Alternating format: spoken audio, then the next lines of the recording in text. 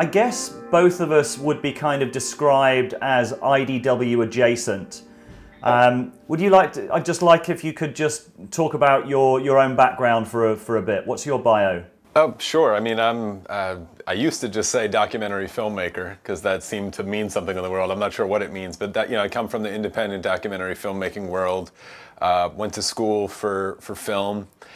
Started, I guess, asking more, let's call it IDW-ish political questions in college when 9/11 hit when I was a sophomore, and that really started a lot of the gears in my mind moving in the direction of maybe where certain questions have come out. And finally, a couple years ago, just dove in after sort of frustration was boiling over and reached out to a group that was hosting Harris and Maajid Nawaz in Australia. Things moved pretty quickly, and suddenly we were making a documentary based on the collaboration between Maajid and Sam, and I guess that alerted my presence to some IDW folks, and whatever this word means that I'm sure we'll talk about. I don't know the word now. I guess when people ask me what I do and I say content creator, it sounds really thin, but I guess that's what it is. I'm a content creator in the philosophical and intellectual space.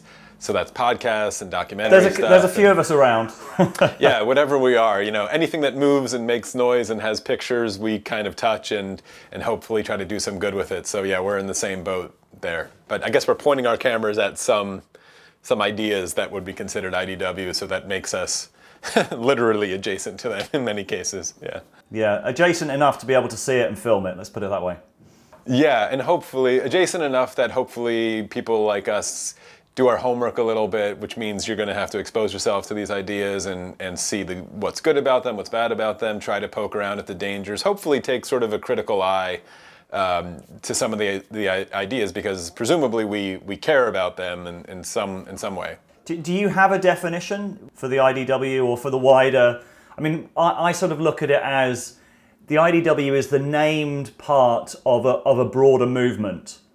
And it's sort of, maybe you have to disentangle those things as well to see what is the emergent phenomenon that the IDW is the sort of named part of. Yeah, I don't know, actually. And this is why it becomes so hard to talk about when the definition is so, loose to begin with. I have what I wish it would be. I think even Barry in that initial article sort of pondered, what I want it to be is this. What I want it to be is people who are connected by their common pursuit of truth and unafraid to ask taboo, or let's call it politically incorrect, questions to find that truth. That could be, it's people who are unafraid to wander into the waters of IQ and race or religion and violence, and these things that sort of make people cringe. Everyone says famously when you get at the dinner table, don't talk about politics or religion. This is a group of people who are like, we're going to talk about politics and religion because it matters and we're trying to get somewhere. But that pursuit, if it's a pursuit of truth in some sort of abstract way, that's something I've written about, but that's a philosophical pursuit, trying to find truth. And where I think it can, the cracks that are showing in the IDW that I worry about is if it becomes a political movement. I define them very distinctly, that a philosophical effort is one where you're seeking to find truth, again, just sort of agnostically, just truth for its own sake. And then the political movement is trying to figure out how to be effective, which is agnostic of truth. You could be the worst person in the world, like Pol Pot. That regime was very political. I obviously disagree with their philosophical precepts, but they were figuring out how to move people from point A to point B, and you could do it with progressive movements or any movement. And if the IDW becomes, the difference between being a journalist and an activist is a really interesting conversation. And if it becomes politicians rather than philosophers in that mindset, then I think it's rightful to attack it, and I think the cracks will probably crumble it in some ways. You sort of pretend like no one's listening. You pretend like you're not going to get in trouble for the questions you ask there. We see that's probably naive, which is why it inherently has to become a little political, because people are watching. And so your words matter, and there is, no matter how philosophical you want to be, there is always a bit of a risk to saying things publicly. Even anything I say here, I assume it will be seen. And so having just let's call it a moral filter on what you say is probably a good thing for all of us to ponder. But I think the IDW, if it was anything, was a a recognition that that filter had gotten so thick that people were just self-censoring themselves in these extreme ways, and it really mattered, particularly the acceleration of it after 9/11, where I jumped into it with the film I made, was I think noticing that that filter was so thick that it was actually doing real damage, and we could be headed, and maybe we are now, you know, with the Trump moment we could talk about, maybe we have wandered into those waters where the filter actually was counterproductive. So hopefully the IDW is dissolving the filter and, you know, seeing what we find. But I worry that it's failing to live up to that potential in a lot of circles. A mutual friend of ours, Ryan Bennett, I think came up with something I think is really useful called the IDW protocol.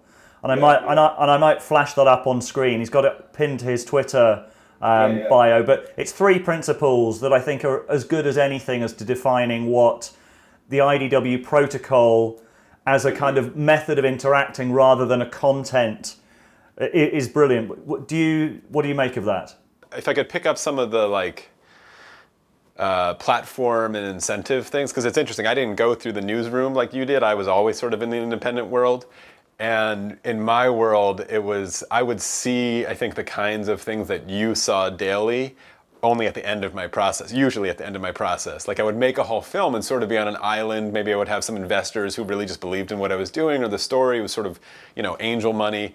And in the end, when you're talking to distributors and where you're going to show this thing, that's when suddenly all of these other incentives, I was like, oh wait, like you need commercials, and like this needs to be a certain length, and all those other factors that, you know, you were running into in the newsroom. It's like the incentives here are you have 30 seconds for a soundbite and you better make it good, all that kind of stuff. Yeah, so I was exposed to it at a very different part of the pipeline than you were in our sort of media upbringings. But I think it's a really important point maybe to linger on about the dangers. I know this is something we'll wade into more, but you're talking about the innocent sort of start of like, hey, I just want to have different conversations, and I'm really dissatisfied with what I'm seeing and sort of the mainstream or my friends are talking about and kind of afraid to talk about. It's like a great, like, innocent little kind of thing. But, you know, you start to pick up steam, and pretty soon you have people watching, and then pretty soon there's people with money, and then pretty soon there's commercials, and pretty soon it's like there's this habit in humanity of you want to like reinvent the wheel every time, but we always keep fucking just like rebuilding the same thing that we tore down. And I think we're in the IDW, maybe someone like Rogan that you mentioned, or the other names that I'm sure we'll get into, eventually start to feel the pressure of these incentives that we feel like we got away from. And some people have been really successful about they're lucky, I think, but about getting away from those incentives of like, we're not going to be ad-based, and maybe models like just user Patreon kind of stuff is a way to break out of that model. Maybe it is. We're all trying to sort of figure it out. But this, I think you're hinting at sort of the phenomenon of audience capture, of the feedback loop, certainly of financial gain when you do something and suddenly your wallet grows, and then you just start to tend to do that thing again. And wherever the psychology comes into that process of sort of, you know, knowingly, well, I'm going to repeat the process, or you just start feeling good because of your wallet, and then the story emerges in your mind and you're doing some post hoc rationalization. That's dangerous stuff. I mean, we've seen it all in the news media that the channels seem to split further, more extreme and more, you know, further left and further right, and it incentivizes. If the mandate is just get viewers, get clicks, we know sort of where that could lead. It'll amplify maybe the darkest parts of our psychology that get addicted to outrage and all this kind of stuff that we see. I think it would be really naive to pretend that starting a YouTube channel with the intention of escaping all that means you will have successfully escaped it. It will chase you and it will find you, and it's real. It's real, potent, dangerous stuff. And I think we should have a level of not apologetics for someone who falls in prey to it, but sympathy for them. And I'm sure we can name names of the people who may have fallen prey to that, but we should also admit that stuff is like old psychology that everyone deals with on a personal day-to-day level, of sort of the ends justify the means. It's like, well, I worked all day at Auschwitz, but I got paid. You know, like that's the extreme version of it. But you go to your job and you do your thing, and maybe you're participating in some kind of system that you know has some moral cost to it, but in the end, the ends justify the means. And I think it's a dangerous way to live. Again, it's nothing new. It happens in every sort of field that we see in sort of an open capitalist society that we always have to contend with, because, you know, it's attractive. It's attractive, even just getting the likes, even if you're not making any money in this sort of conversation, but you get a bunch of retweets and likes. I think we all check our notifications, and we all have to admit the dopamine hit that we see when we see a high number is a real thing that we have to contend with. Yeah, I mean, I certainly feel it myself. I just the fact that there is a comment thread and knowing what the audience like and what they don't like, you can. I mean, you'd have to not be human to not feel that in some way. Yeah, I feel it too, and I think we should be honest about that and be able to laugh at it a little bit. And I think to sort of zoom out a little bit of, you know, you and I have talked a lot before, and I keep coming back to this line of the dangers that lurk in something like the IDW conversation, or even followers and fans of it, is, you know, once this mistake that I've come to notice or basically profess is that there seems to be a trend of people who think the moment that they have rejected bad philosophy or a bad philosophy, it also means they've rejected bad psychology, and they really have nothing to do with each other. So, you know, if you find this maybe in a way like I did through like an atheist conversation, and you think you're so brilliant because you rejected some Carpenter zombie story 2,000 years ago, and you know, now you think, oh, I've solved the world and I'm all set. Great, it's true. You've rejected one really dumb bad idea, and you could get deep into that. But it doesn't mean you're not susceptible to the lures of status and sex and money and all of these other things. And even if someone rejects a political leaning, being like, oh, I've noticed that the left is really wacky and has gone overboard, and look, like I woke to this in sort of the red pill way, or either side of that. If whatever your political epiphany is, that doesn't mean you've escaped the normal trappings that we all deal with of weak psychology, and they relate, but they don't correlate the way that I think a lot of people tend to jump the gun and think they have, and that goes for the personalities in the IDW, that goes for the big names that we all know who are on stage, that goes for people like you and I who are trying to sort of tell the story of these people, it goes for people following it. I think we all have to just sort of be honest about that. Again, laugh about it a little bit. If there's anything that binds us as humans together, that would be a great thing to sort of, you know, find common ground, even with your political enemy, is like, we're all susceptible to these kind of things. We should admit that. And then what you do with it is really important, because I think that's a huge moment in a personal life. That's a huge moment in a political or philosophical movement. Are you going to reject that part of psychology and do everything you can to suppress it and overcome it and reach some kind of nirvana, to use like a religious term? That's an effort that a lot of people take on, and maybe successfully. Or are you going to admit that these are trappings that, not only even calling them trappings might be too negative, these are facets of a human psychology that can actually be beautiful and provide a lot of meaning, and we need to figure out a way to massage them and maybe hijack them for ethical ends. The word, actually, a good word to sort of ponder with it is virtue signaling. I hate when people use the word virtue signaling. It's something we do, and of course we see sort of the really disingenuous version of it, the virtue signaling that's just like over the top and clearly just makes your eyes roll the way I just sort of did on camera. But I think we should all admit that we're always virtue signaling in some way, and there's an ability that, again, it's the same choice. Are you going to just try to deny that you virtue signal, that anyone virtue signals, and this should be something that we stamp out in sort of human psychology if we're going to make any progress? Or do you recognize it as a maybe even necessary but permanent feature of human psychology that we just have to not even contend with, but take care of and make sure it's amplified towards ethical ends? I think that's a really, really interesting philosophical split and psychological split that I don't know I could like pin IDW characters in either direction on that split, but it's a split we don't talk about often enough because we just sort of deny that. I think everyone assumes the right answer is to reject this stuff and just put it and make fun of it. And it's like, I don't know. I think that'll probably be the snake eating its own tail at some point. Yeah, I remember you making that point about psychology and feeling that it was quite a profound realization, because I think a lot of these ideas conversations can become almost unrooted from the human world of status, prestige, and then then you get some kind of incentives become aligned within any kind of network or any kind of organization, and then you can be in trouble very quickly. I mean, ironically, Eric Weinstein, we did a film with Eric Weinstein that we called Glitch 2, The Origin of the IDW, and he talked about the dangers of groupthink and how the IDW was a set of disagreeable characters. But then you've got the paradox of when you create a tribe of non-tribal individuals, what then happens? Yeah, well, that's interesting. Yeah, maybe, I used virtue signaling as my example in the last answer to ponder, but tribalism is probably the same kind of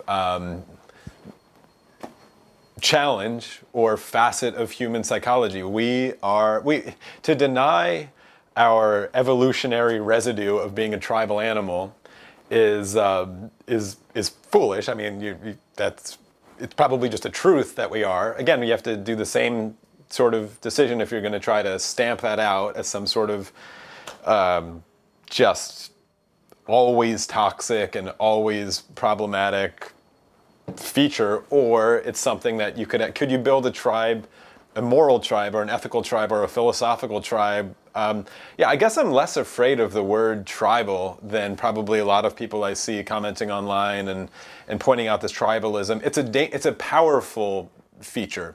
An example that I think I've also used is something like tribalism. I want to contend, okay, this is an open question. If it's a morally neutral phenomenon of the psychology of the type of animal that we are, if it is, it's like splitting the atom. When you split the atom with a fission reaction and a huge amount of energy comes out and you discover that's a morally neutral thing. Those are just quarks splitting at some level and a bunch of other quarks flying off of it. And you have choices of what you want to do with that. You've discovered something incredibly powerful when you've discovered fission or fusion, either of them. You can put it on the back of a spaceship and go explore the cosmos if you want with it. You could probably put it in some kind of engine and engineer a bunch of other machines around it and try to cure cancer. Or you could put it on the back of a warhead and go kill each other.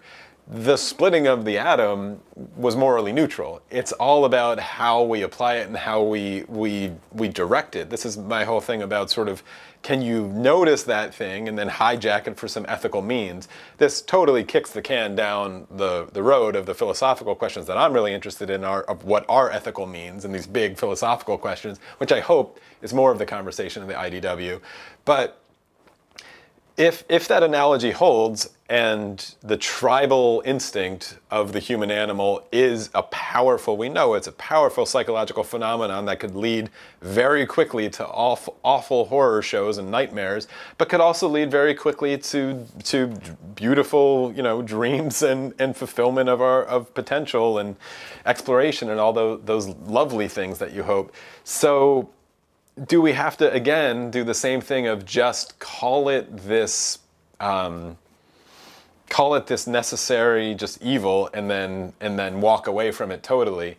I'm agnostic even to that point, but I think to Eric's point probably about what you want in any system, you want a method of error detection and correction. David Deutsch is my favorite thinker. I think I tweet about him more than anyone else. I'm a huge fan of David Deutsch's work, and he sort of pins that sentence as if there's a commandment of the universe that you could try to derive from the universe itself in the famous is-ought distinction, it would be something like that sustaining and building the systems to detect and correct errors. Of course, you have to decide what an error is, and that's a different philosophical question, is the most important thing. And for that, Eric's right. For thinkers, what you want is an incubator that can detect and correct errors.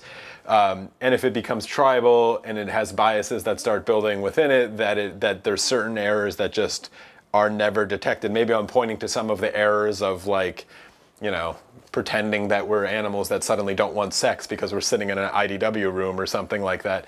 You want an ability to detect and correct errors, and open discussion and a culture of criticism is important to uphold. So in that respect, tribal thinking, if it becomes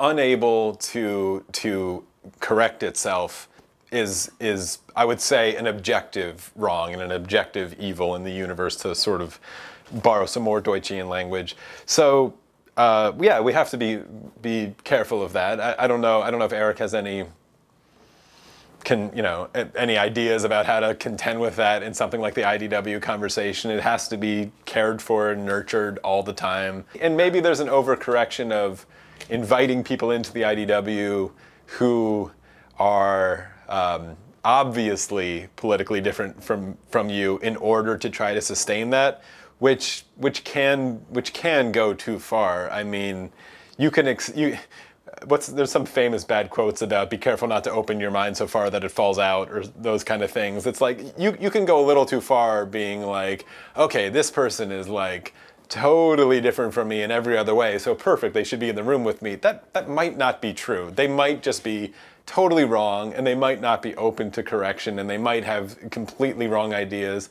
I guess what we need to be able to do in that conversation is, if it is a group of people and we're imagining some sort of room with an IDW sort of sign on the door, and you let someone in the room who is just fundamentally different than you in the way they think, in the way they see things, cool, let them in the room. I get the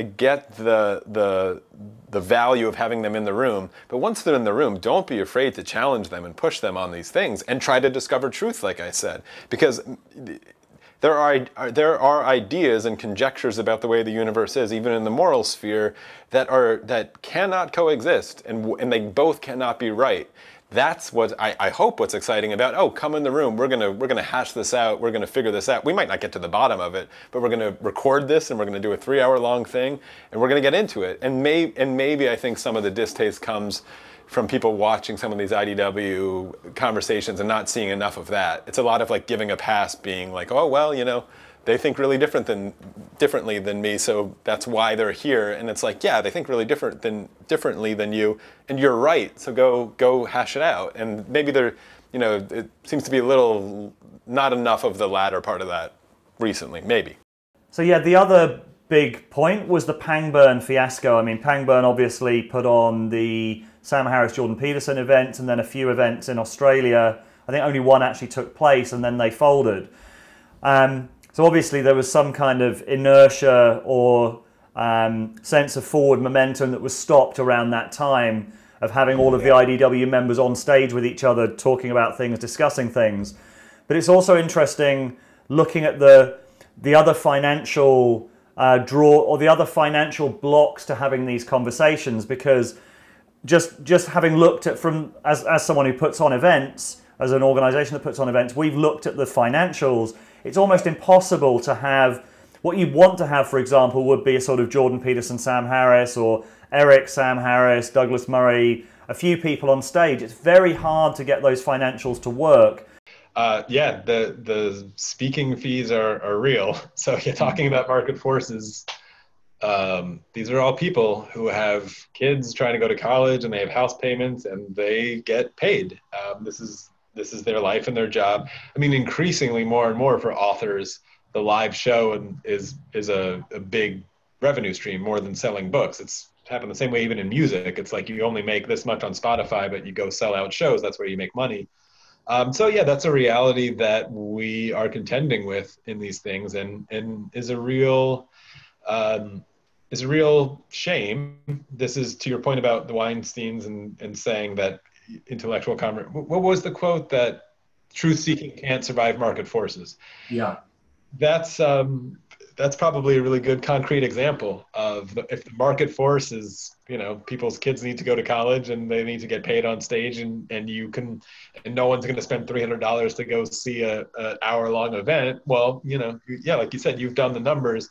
So trying to tackle that hurdle, I don't know what the answer will be. There might be technological ways to tackle it. Live streaming, maybe you can lower the ticket prices. We can, as people like you and I who sometimes entrepreneurs in that sense, you try to work out the numbers and maybe there's solutions out there, but you're fighting against um, those market forces in people's that are real for people. I don't know the right answer. I mean, are people getting greedy? Like that's a question that I think we're going to also have to just contend with.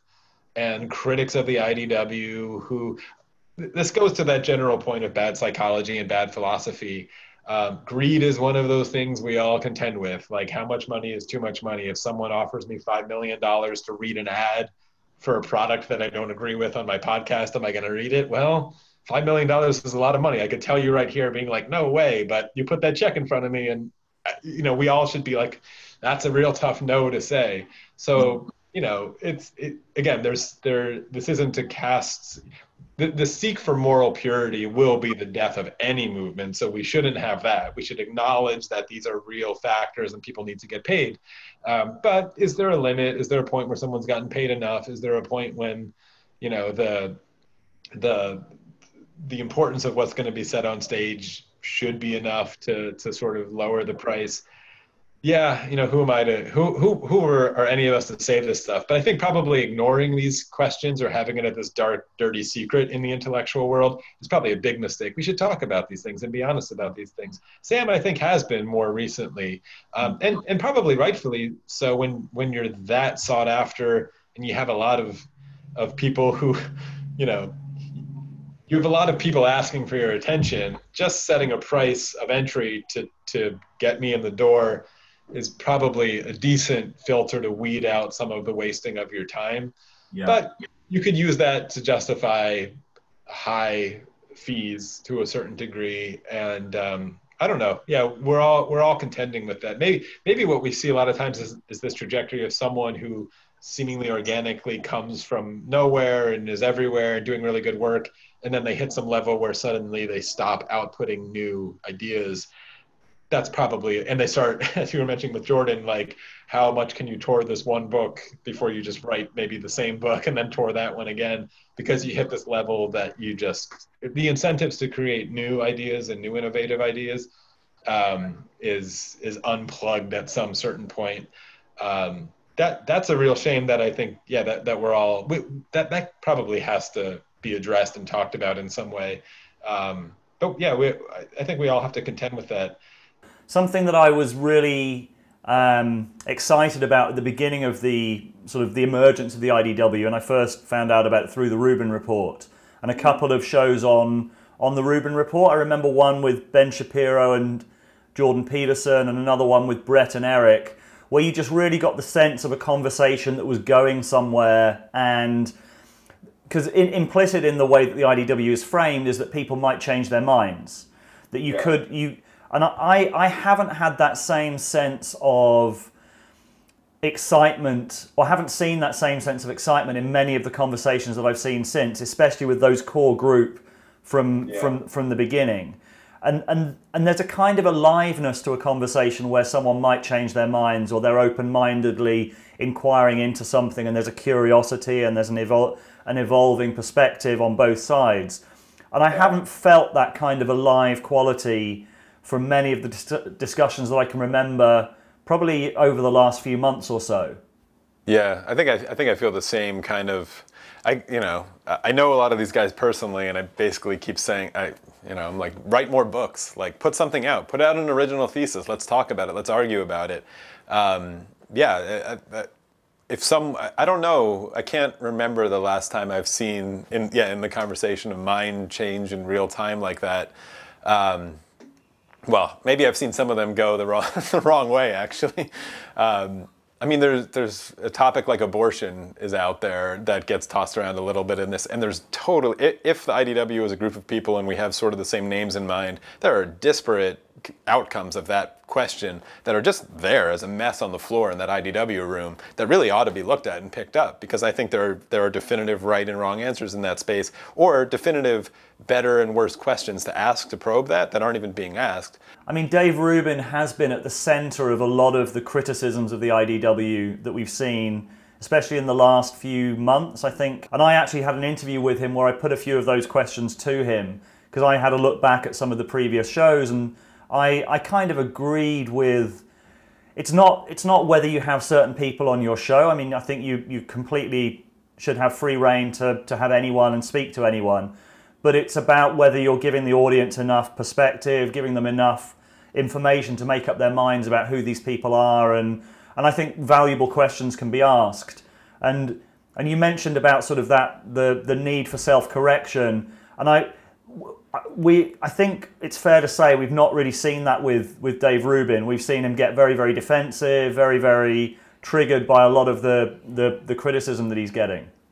Yeah, he does not. If you point out errors, he doesn't seem to take it. He doesn't seem to take it in good faith, and maybe it's not from everyone in good faith. But I have a lot of open questions about watching what's happened with Dave Rubin. And I don't, so I want to preface this again, whenever I talk about Dave, I don't mean this personally. I want to put out, I interviewed him for my film, didn't make the cut, but he was gracious to give me his time, and I've met him a few times, and he's a really nice guy. None of this is meant to be a personal attack on Dave Rubin, but I have open questions about watching his sort of trajectory, as you said, sort of in this conversation, where, gosh, I don't know a polite way to say this, but I wonder if we underestimated there's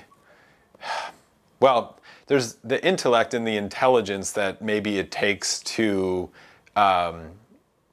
sort of walk away from a tribe that you were captivated by, because suddenly you're in the wilderness and it's a dark place, and maybe going back to sort of the tribal instincts we have, the lure of finding a new tribe, you might not even be conscious of it, but is there because it's safe. There's safety in numbers, and it's dark in the wilderness, and you want to be near other warm animals who provide all this protection in some evolutionary way. Again, like, these things are not unique to Dave. These things are not unique to any of us, but they might, things are not distributed evenly in the world, and Dave might have a high, a potent version of that in his own psychology. I think famously, stand-up comics always sort of get knocked for, they just want validation. It's like their whole thing. Maybe he was selected a little bit for this kind of entrenchment, and maybe by accident he's got himself entrenched. But talking about Dave Rubin in this way,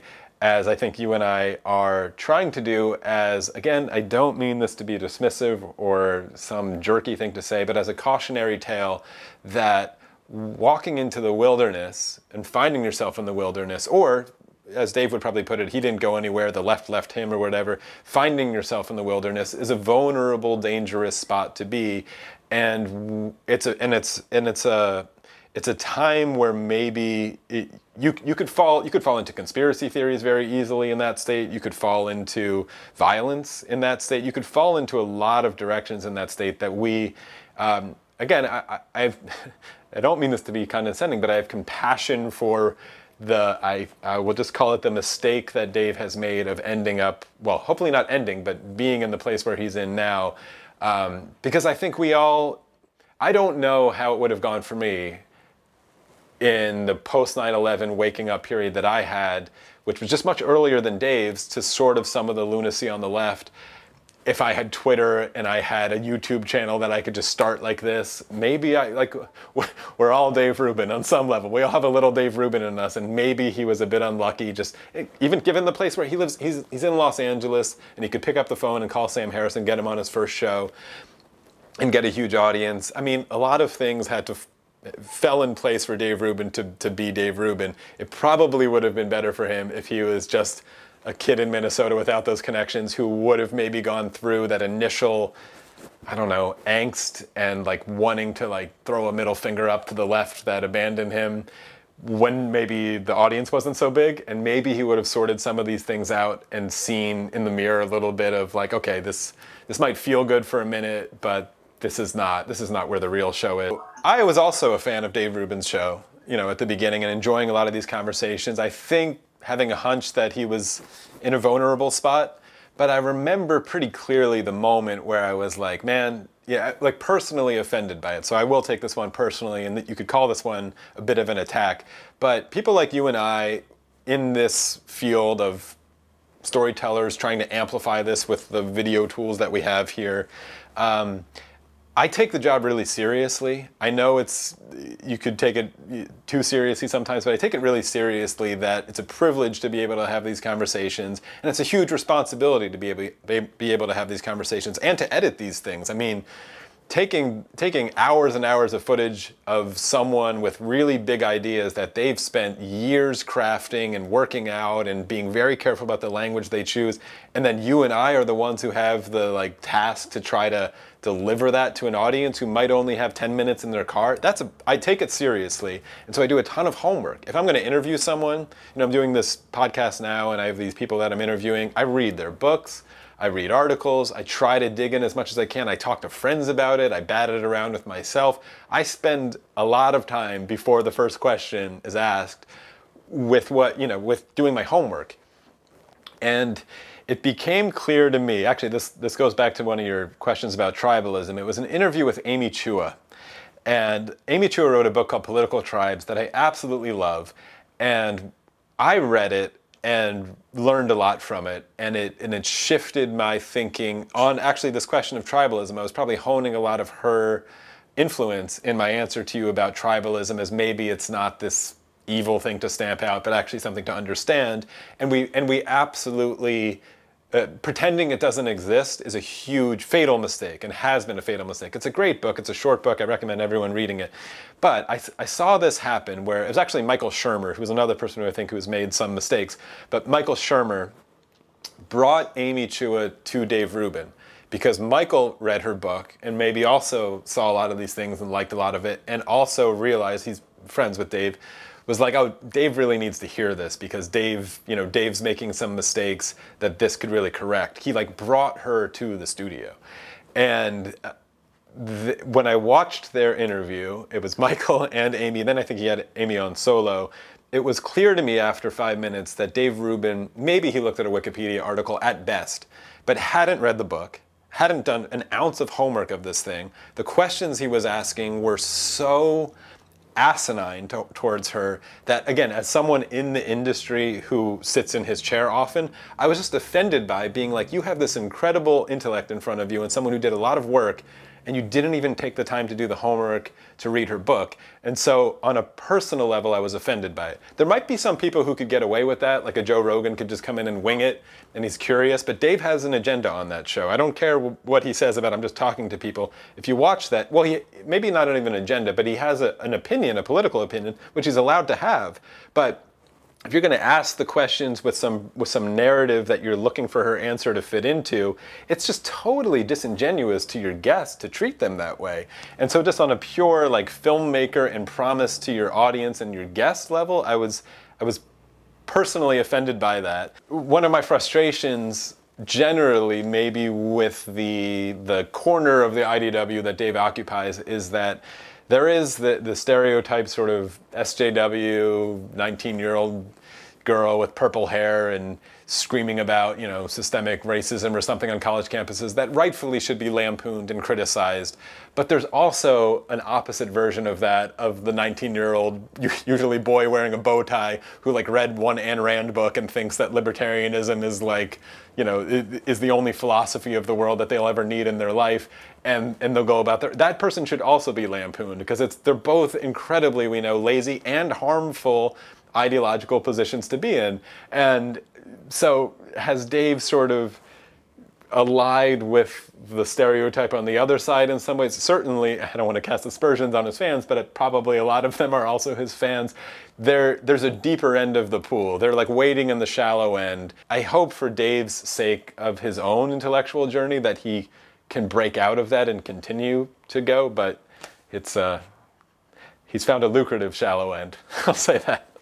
I share your concerns about it seeming unfair to focus on Dave, but I think the reason why I did the interview in the way that I did, and the reason that I'm kind of interested to return to it in the context of the IDW, is that was, as Dave said in the interview with me, his garage was kind of the home of the IDW. It's where a lot of the initial connections were made, and it's where so it is the place where, when there are criticisms, the flaws in Dave's thinking and performance are then sort of massively highlighted.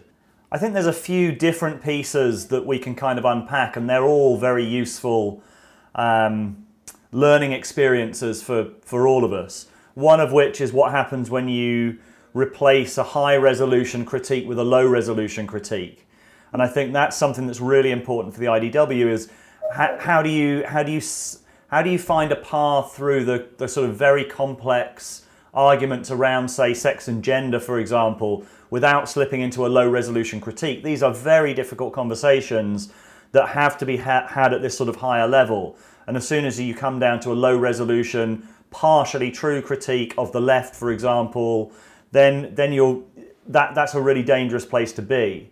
Yeah, that's really interesting. Yeah, I like that. I mean, just as the thought that popped into my mind, it would be impossible, but it's like we should somehow have like there should be a podcast or a YouTube situation where it's like impossible to only listen to 5 minutes. Like if you start it, you can't get out of it for at least half an hour. Because I think that's a really astute point, though. Is a little information can be a dangerous thing. It's famously like this Mount Stupid graph that, you get a little information and suddenly you think you're a genius. You get a little more information and you realize you got a long way to go. You could misunderstand and misinterpret really big ideas that are, so it's like splitting the atom again. It's like you can make some monumental mistakes. If you misunderstand, I've been looking at, Darwin and Darwinianism and the mistakes that people make about understanding evolution. If you hear survival of the fittest and then you walk away and you think you know what that means and you go run with it, you can make a horror show on Earth pretty quickly, because that idea is even wrong. But even to know what's wrong about it takes a long time. I think actually, that's why someone like Sam Harris, who I love, obviously I work with, he's an incredible, we need more communicators of these things. Sam is a philosophy communicator. The way that Carl Sagan was a bit of a scientist, but really a science educator, because he had this incredible ability to study and understand big, complicated ideas of science, and then deliver it in a pretty concise way that was entertaining and poetic and really would do the job. Sam is incredibly good at that. I mean, writing a book on determinism, he is not the first one. He's like the millionth and a half one to say that free will is an illusion. But he wrote a really cool short book about it, and shorter than a lot of the other books out there on it. And there's a real talent in that. I would say The Moral Landscape is probably his original thesis that deserves critique as an original idea. But most of his books and most of his work is incredible philosophy communication. And that's a really valuable skill. And we need more of that, especially maybe in this, attention span, as you were pointing out earlier, the incentives of traditional media where you only have, a minute to speak. If you can compress sort of, hundreds of years of philosophical thinking into a compressible thing, that's a really, really good skill. But of course, there are really bad ways to do it. There's bad ways to make a low resolution version of a file where you actually miss all the good stuff. Whether it's an image that just becomes so pixelated that you can't see what you're looking at anymore, or but there's really good ways to do it. Whatever algorithm turns, a 5 gig wave into a 100 meg MP3 and still sounds really good, that algorithm is a tremendously valuable tool. And if that analogy works with almost the people who become the algorithms that can take, terabytes of information and compress it and deliver it to you, but that's not always doable or easy, and we might not be there yet, where you might need a 3-hour-long podcast or 4 nights with Sam Harris and Jordan Peterson talking about truth and never getting anywhere. And I think they probably needed 4 more nights, and that's great. But that sometimes that's the best we can do. Is you're not going to get this in 5 minutes. You're not going to get this in a minute, because I don't get this in a minute. So I think Einstein has a lot of great quotes about that. Something like, if you don't understand it. If you can't explain it simply, you don't understand it. All this kind of stuff or whatever. But yeah, it's a really, really crucial, important point. And maybe that's, again, the Dave Rubin criticism of, like, do more homework. It's the low resolution sort of, Ben Shapiro owns an SJW is not helping anyone. So I want to kind of wrap up by coming back to a point that you made right at the beginning, which was the difference between politics, or that your concerns about the IDW was that whether it was a political thing rather than a philosophical thing. And that's a really interesting point, because the nature of politics comes, if you sort of to break it down, it's not an inquiry. It's when inquiry stops. It's got an agenda. It's got an end. It's like when inquiry collapses into activism or collapses into politics, it lacks that kind of alive sense of curiosity and openness and evolution. And that's not even to knock. That is what politics is. It's like we sat in the room, we thought about this, or we did the studies, and we're going with this answer, and we're going to try to push it. We're going to try it out there in the world. And politics is, how do we get enough people to pull the lever so we try this idea? That is what politics is. I think like the natural pushback someone would have if they hear a criticism of, oh, the IDW shouldn't be political or is too political or something, is, and I don't even know if this is a good point, they'll point out like, well, look at all these people with their disparate political ideas and their disparate political outcomes. I think that's a different point than the one I'm making. It is like, if it's people who have political agendas, no matter what they are, which on some ways we all do, but if that's the practice of IDW, is pushing a political agenda, or even denigrating another political agenda just for the sake of something else, I think that's, not only is it boring, it's just it's nothing new. It's not a reaction to anything. That's what we were doing before. It's just a political reaction to a political mistake. And that's not new. That's not why, I don't think that's why people came to the room. I think people came to the room because they had a hunch that there was questions that they couldn't ask, and there was answers that they thought were out there, or that there were answers that they had a hunch were being pushed upon them that just couldn't possibly be true, whether on sex and gender, on all these big taboo topics, on religion and violence. That was, of course, a big one of, this has nothing to do with Islam. That line became this famous, like, I have a hunch that it has something to do with Islam. Let's talk about what that something is.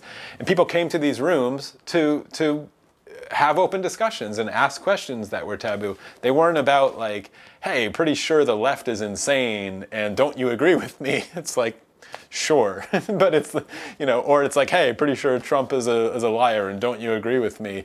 That's nothing new. That's just a new political,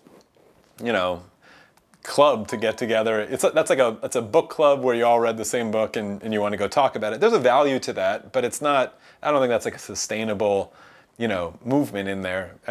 My effort is to make philosophy cool and fun and show, also to deliver, as we're talking about, to deliver to people who think philosophy is some highfalutin word that they talk about on college campuses and it's not for me.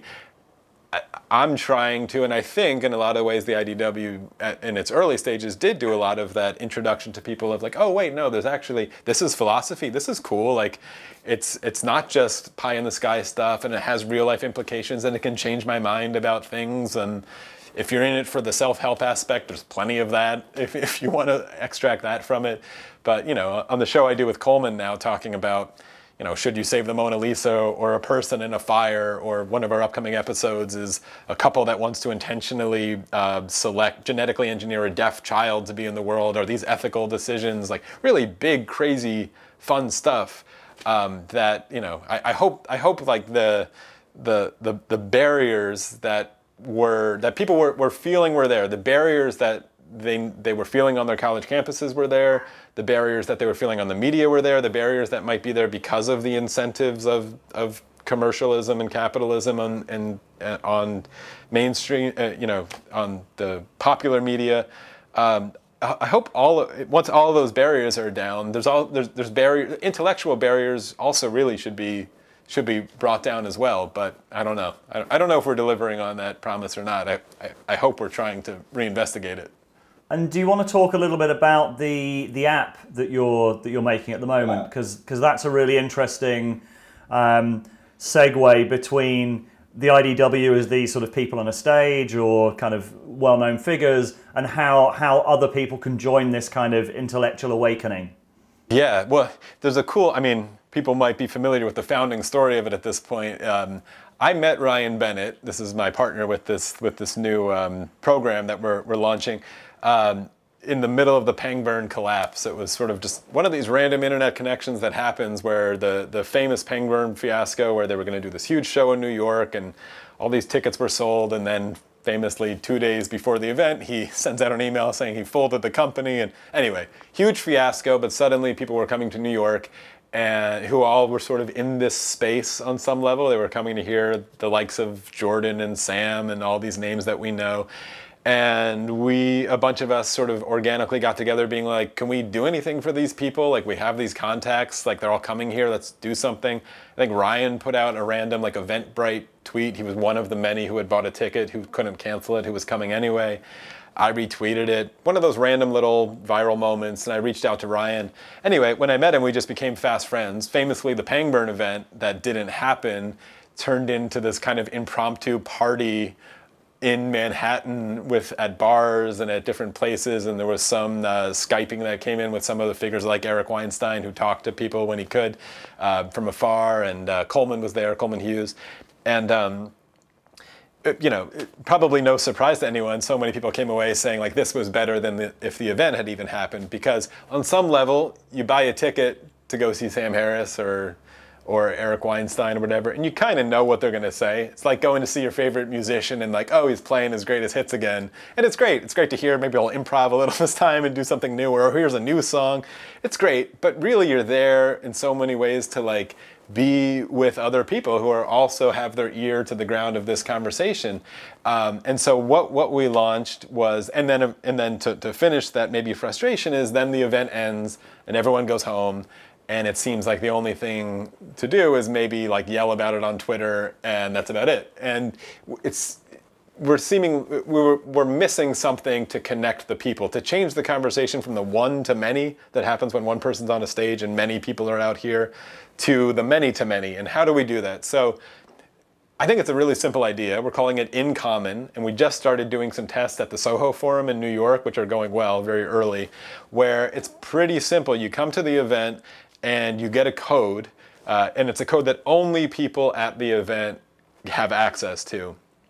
And you sign up for the code, you answer just a few simple questions of like when you're available, what kind of food you like to eat, what neighborhood you're in, really simple stuff.